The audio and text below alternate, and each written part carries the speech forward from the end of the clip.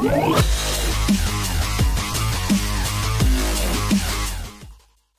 guys, it's Ash, and today I want to give you guys some really great tips to improve your performance in the game, especially the free-to-play players who are struggling to move up in arenas, and those who are wondering why they are losing so much, why you're going on losing streaks, and how you can avoid them.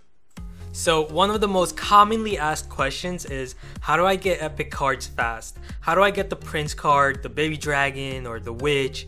These players believe that the reason they're struggling to move up in arenas is because they don't have these epic cards, or they don't have enough epic cards. Well, here's the truth, guys. You don't need epic cards to climb fast in arenas. Having too many epic cards in your deck is actually a very bad idea. Focusing on getting more epic cards is also a bad idea if you're someone who wants to move up in arenas quickly. So why are these such bad ideas? Well, you have to understand that getting and upgrading epic cards is the hardest thing to do in the game.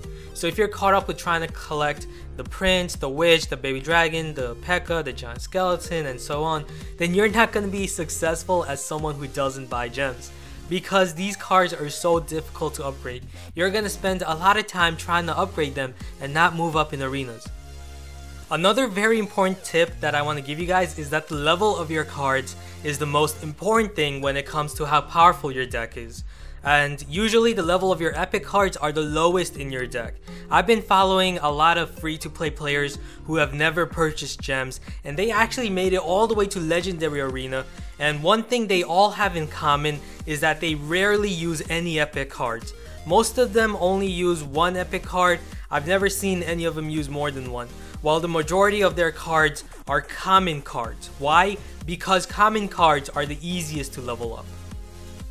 Not only that, simply because a card is classified as an epic card doesn't mean it's better than a common card. Some of the best cards in the game are actually common cards, such as the Minion Horde, Barbarians, Goblins, Spear Goblins, Archers, and so on. So if you want to be successful, win more, and climb up faster, then you need to focus on upgrading these common cards. So what about epic cards? Do I ignore them? No, it's still a good idea to work on upgrading 1 or 2 epic cards that are your highest level. For example, if your highest level epic cards are your level 2 Balloon and level 2 Baby Dragon that you use in your main deck, then instead of trying to get more epic cards, you should be focusing on upgrading only these 2 epic cards. If you think that you need the P.E.K.K.A or the Golem to improve your deck, truth is you don't. Now, some of you guys may be thinking that when you watch TV Royale, you see all of these people using high level epic cards and legendary cards, lots of epic cards in their deck, some of them even using up to 5 epics and 2 legendary cards in their deck. So a lot of newer players would look at these guys and think that this is what they need to compete with. But the truth is, guys, these guys in TV Royale are not the most skilled players in the game. They are just simply big spenders. They've spent thousands of dollars to get where they are, and their competition is very limited. What do I mean by this? Well, there are only a handful of level 11 and level 12 players in the game. Obviously, everyone who's a level 11 or level 12 has spent thousands of dollars. And what these guys do is they battle themselves all the time. They're basically playing against 0.00001% of the players in the game, while you guys are playing against thousands of different players in the world, so your competition is vast. What I'm trying to say is, while TV Royale will help you understand how to play better, it's not the best indication of what the best players are in the world, and is also a very bad indication of what good decks are, because they just use legendary cards and very high level epic cards that will take a free-to-play player like you guys years to obtain. So now I'm going to tell you guys how you can weigh your cards, how to know if an epic card is strong enough to use. For example, if your Prince card is level 1 while all your common cards are level 6, then believe it or not, your Prince is just too weak to use in your deck. So here's how you weigh them. Subtract 4 levels from your common cards. For example, my Minion Horde is level 8, so 8 minus 4 is 4. So believe it or not, guys, my Minion Horde is just as powerful as a level 4 epic card and is much more powerful than my level 2 Baby Dragon or Balloon. To see how your rare cards compare to your epic cards, you need to subtract 2 levels. For instance, my wizard is level 5, so 5 minus 2 is 3, so my wizard is just as strong as a level 3 epic card. And to compare how powerful your epic cards are to your common cards, just add 4 levels. So both of my epic cards here are level 2, which means that they are just simply not as powerful as level 6 common cards. However, I still want to use my balloon and freeze combo since it's a powerful combo. However, I already have the wizard who's a level 5 and he can do splash damage and target both air and ground troops like the baby dragon.